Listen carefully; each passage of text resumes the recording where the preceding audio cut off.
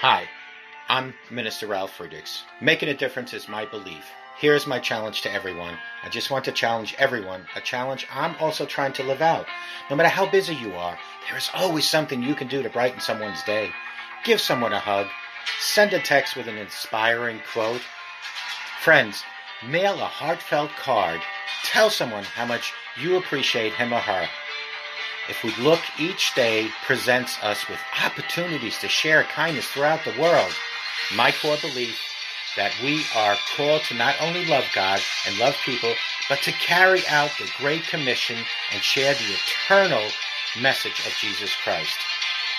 My goal is to help you reimagine your life and let go of the thoughts and behaviors that undermine you so that a renewed and fulfilled you can emerge starting today. We must love one another as God loves each and every one of us. To be able to love, we, my friends, need a clean heart. Prayer is what gives us a clean heart. The fruit of prayer is deepening of faith, and the fruit of faith is love. I hope each and every one of you remember to show compassion and have a great life ahead of you with Jesus Christ. Good morning. My name is Ralf Friedrichs. I am an author and addiction recovery coach, a life coach, the host of this show, To Take Your Life Back Today radio show. You can see a video version of this if you go to YouTube under channel Take Your Life Back Today show. You can also hear us on iHeartRadio and iTunes. Why excuses don't work with God. Think about that.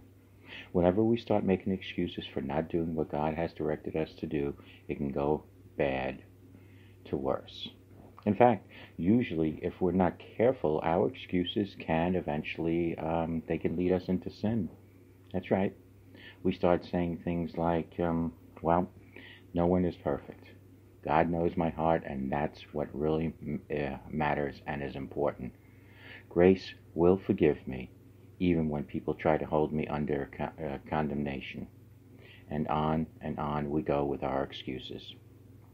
Many times we can get a little evil feeling like we're expected to answer to everyone for what we have decided to do, and will soon after that even snap. I don't owe you an explanation, you might say. I only answer to God. The wonderful thing about being in a relationship with our God is that you let Him. He will lead you into all truth. God will uphold you even when that's the last thing you want Him to do. It really doesn't matter who all is faking it. The power of God will keep you true to Him, and if you abide in the Word of God, God will be there all the time. We see and hear all kind of rumors of those act like they're saved until they get behind closed doors, and then the real comes out. People often talk about saved folks, and they say there are so many hypocrites in the church, they don't even want to be a part of it anymore. But when we really think about it, there are hypocrites everywhere around you, everywhere you go in life, but you don't accept Christ for others. You do it for yourself. You have to understand that you are responsible for your own salvation. It's a personal choice for you to make. Don't allow people to make excuses for you not doing the will of God. If God told you to do it, He will give you the strength needed to make it happen. If you're sure that God told you to do something, don't be afraid to do it. Just know that God is on your side because He instructed you to do it. If God told you to do it, and if you heed to His will, God will always bless you for the obedience. We all have to ask ourselves a basic question.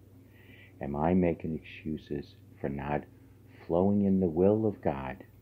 There are several writers that have spoken and speakers that have spoken on the same subject when it comes to making excuses in general. One speaker even said, he that is good for making excuses is seldom good for anything else. Don't give in to excuses that can keep you from really living the best life God has in store for you. And finally, I hate excuses. Excuses are a disease. If we're truthful, we will admit that we've been guilty of making excuses for some reason or another when it comes to our relationship with God. We make excuses for not praying, not studying, not going to church, and basically not dedicating ourselves to God in the manner that He requires. But the reason excuses don't work with God is because He knows the truth. There is no need to try to blame others for our own shortcomings. Just get it together, starting today. Ask God to forgive you and get back in line with the will of God. Understanding that God does not accept excuses. God will place a conviction on us and all the excuses that we came up with, because He has already given us power to do whatever He commands. If God tells us to do something, He expects us to get it done. And forget about our excuses. Just forget about them. Call me at 844-405-HELP. Together, you and I, we can help each other take our lives back. Be good to yourselves and always be good to each other. And remember, a simple smile to anyone can change their day, can change their life, can make a difference into your life. Stop coming up with excuses. You should even have an excuse for not reaching out to God right now. There is no excuse for that. Reach out to God and ask for guidance and direction. May God bless each and every one of you, and we'll talk to you tomorrow. And have a great life with Jesus Christ.